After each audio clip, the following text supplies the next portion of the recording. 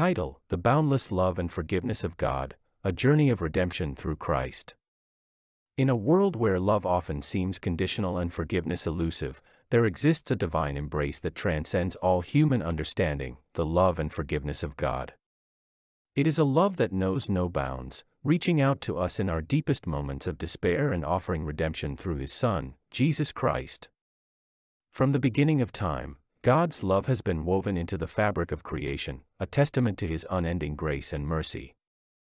In Genesis, we see the story of Adam and Eve, who, despite their disobedience, were clothed in garments of mercy by a compassionate Creator. This act of love foreshadowed the ultimate expression of God's love, the sacrifice of His only Son for the salvation of mankind. John 3 verse 16 beautifully encapsulates this divine love. For God so loved the world that He gave His only begotten Son, that whoever believes in Him should not perish but have everlasting life. It is through the selfless act of Jesus Christ laying down His life on the cross that we find forgiveness and reconciliation with God. His blood, shed for us, is the atonement for our sins, offering us a pathway to redemption and eternal life. The journey of forgiveness begins with acknowledging our need for a Savior. Romans 3 verse 23 reminds us that all have sinned and fall short of the glory of God. None of us are exempt from the stain of sin, but it is through the acceptance of Jesus Christ as our Lord and Savior that we find forgiveness and restoration. 1 John 1 verse 9 assures us, if we confess our sins, He is faithful and just to forgive us our sins and to cleanse us from all unrighteousness. Confession is not merely an admission of guilt, but a surrendering of our brokenness to the loving arms of our Heavenly Father. It is in this act of humility and repentance that we experience the fullness of God's forgiveness and grace. But God's love does not stop at forgiveness, it extends to restoration and transformation. 2 Corinthians 5 verse 17 declares, Therefore, if anyone is in Christ, he is a new creation, old things have passed away, behold, all things have become new. Through the power of the Holy Spirit, we are made new, clothed in righteousness, and empowered to live a life that reflects the love and forgiveness we have received. As recipients of God's boundless love and forgiveness, we are called to extend the same grace and mercy to others. Ephesians 4 verse 32 implores us to be kind to one another, tender-hearted, forgiving one another, even as God in Christ forgave you. Our ability to forgive others flows from the understanding of the immeasurable forgiveness we have received from God.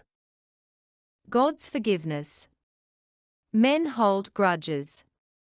When we do wrong to our fellow man and then repent and apologize, often it is the case that the one we have wronged will say, I forgive you, and will go ahead and hold a grudge against you. They forgive, but they do not forget, and the very next time you offend them, they remind you of your past offenses, and make it clear that they are still holding them against you. God is not like men, He does not hold grudges against us for our past mistakes, so long as we are penitent and seek God's forgiveness through His Son Jesus the Christ. The human cycle of sin.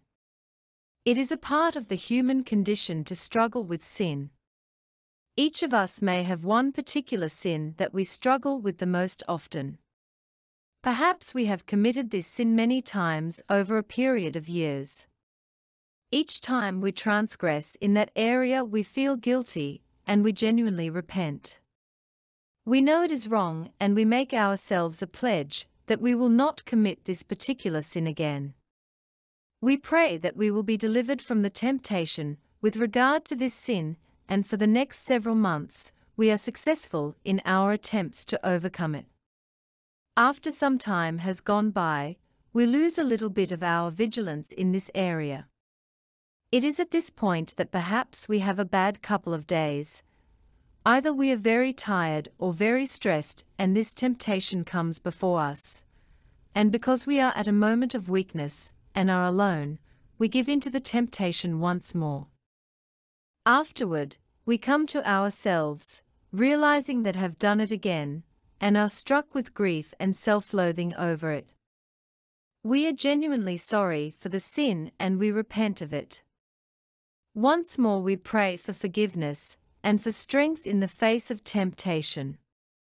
Once more we dedicate ourselves to never committing this sin again, and for the next several weeks or months we are very vigilant toward it. Then as time goes by we go through a tough stretch. Either we are very tired or very stressed and this temptation comes before us, and because we are at a moment of weakness and are alone, we give in to the temptation once more.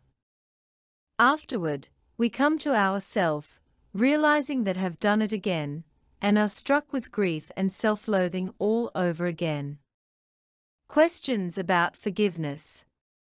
Maybe this sequence has played itself out many times in your life, and you begin to feel as if you will never overcome it.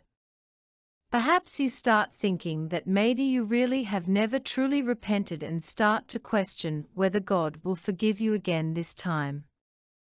After all, you think, if you had truly repented the times before, you would not have committed the same sin again.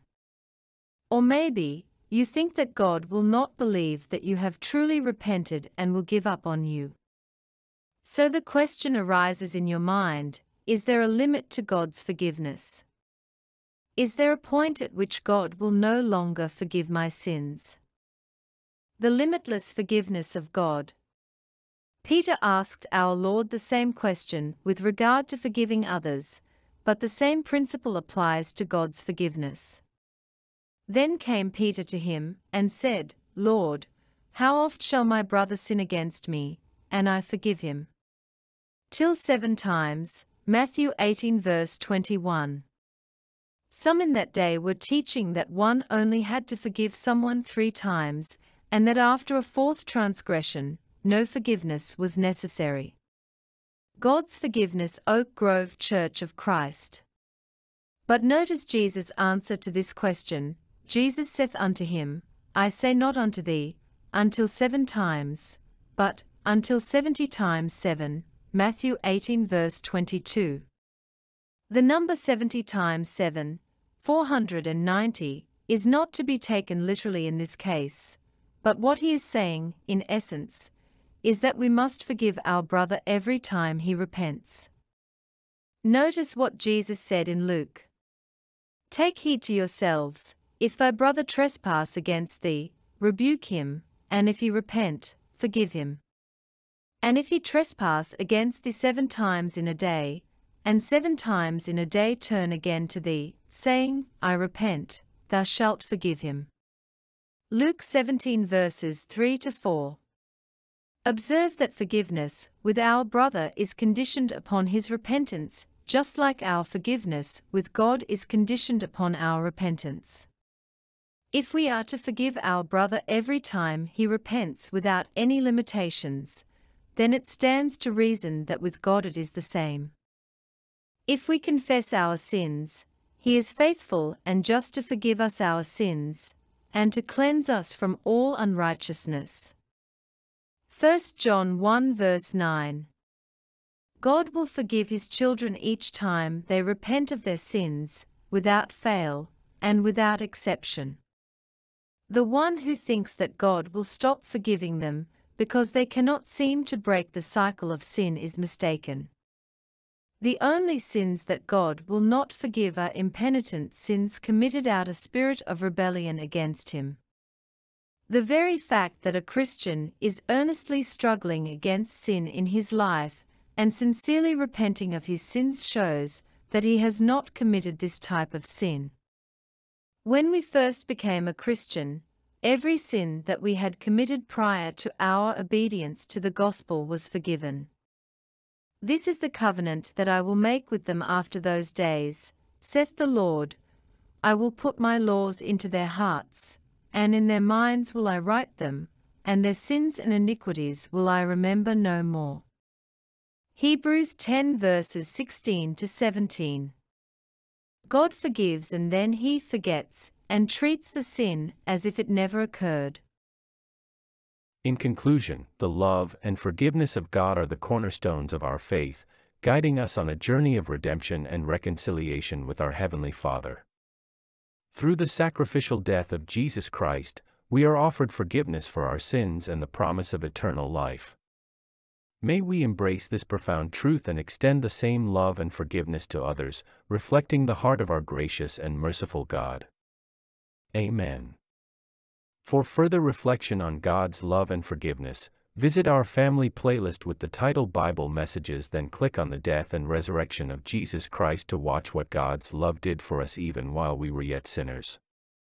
If you have enjoyed this documentary, don't forget to hit the subscribe button to subscribe to this channel if you haven't. Also, your likes, comments, shares are highly appreciated. Thanks from the manager of Avuncular Services, Akegbula David.